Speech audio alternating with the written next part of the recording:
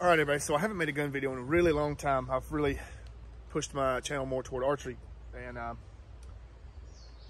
just got finished watching Scott's video with Kentucky Ballistics, and I have to say the man is very lucky to be alive. The Lord was really looking after him, and I just wanted to show my support here. Still in the gun community, still got my favorite rifle here, suppressed and all, but that's not what this video is about.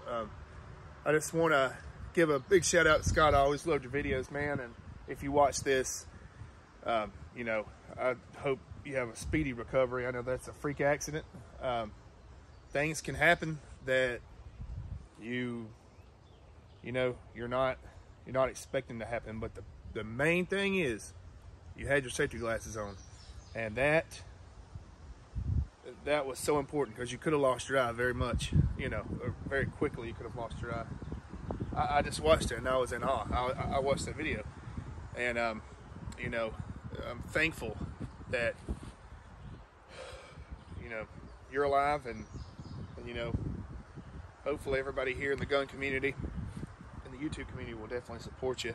I plan on ordering one of your shirts. I'm sure Bunker Brandon's probably the one printing them. I'll have to check out their website, but like you said in your video, anyone wants to support him, he's got some shirts. But yes, sir, you're lucky to be alive, and everybody check out his video on Kentucky Ballistics today about his accident. I'm not going to go into any kind of detail, let y'all watch it on his, but this is for you, Scott. I'm going to do a mag dump.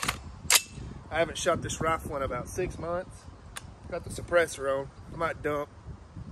Might not do a full mag dump since ammo's still kind of scarce, but I'm just going to shoot it at the ground since we don't really have a safe backstop here.